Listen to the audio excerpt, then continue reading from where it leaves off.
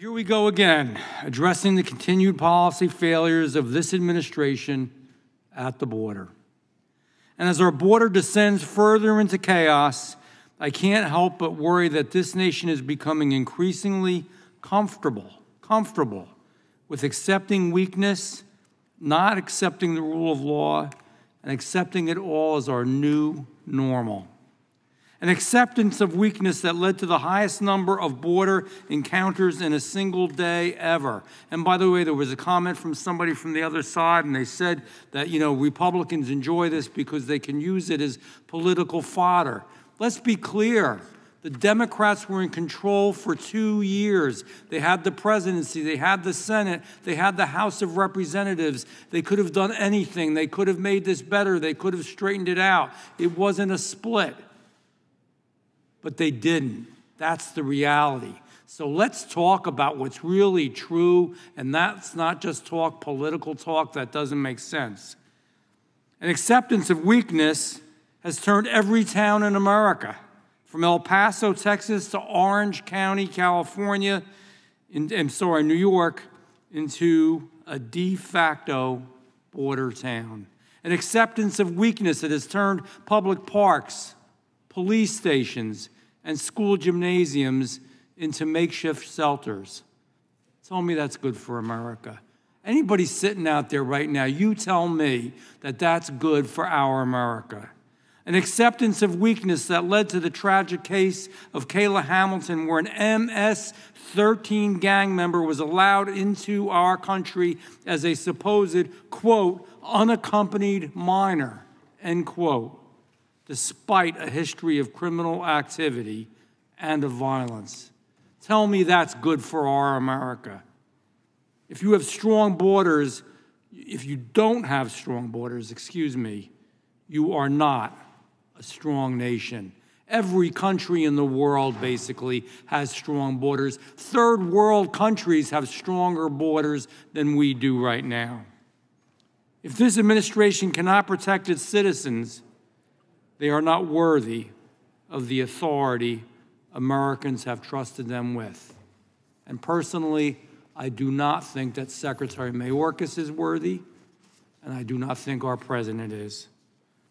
If you continue to accept the weakness we are witnessing, you are surrendering the very foundations of our democracy, the disregard for our laws.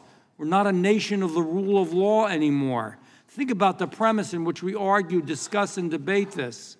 It's against the law to illegally enter the country. It's against the law. You've broken the law. I don't understand why the law doesn't matter anymore. Are we a nation of laws or are we not? That's the important question here.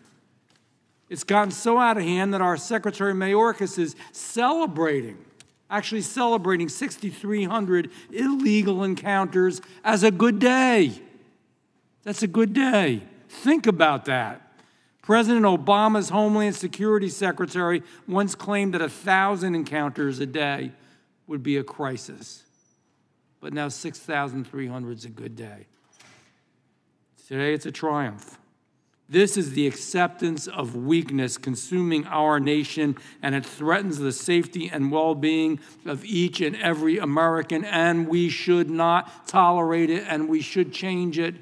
You can be a humane and good country, but still believe in the rule of law.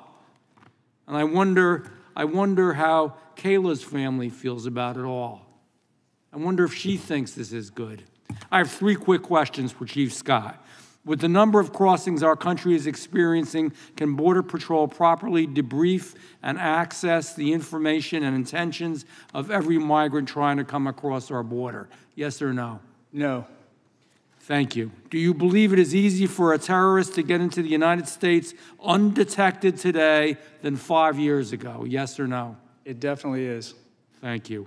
As thousands of illegal migrants are accepted into our country every day, there are less obvious threats to Americans that we aren't noticing yet, or are we looking into them enough? The question is, are we looking into these threats enough, yes or no?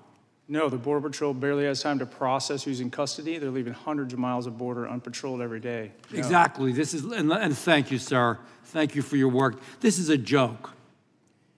Let's really talk about the real issue. It's the rule of law. It's the safety of our people. We're breaking the law and we're becoming weaker, and we've got to stop it.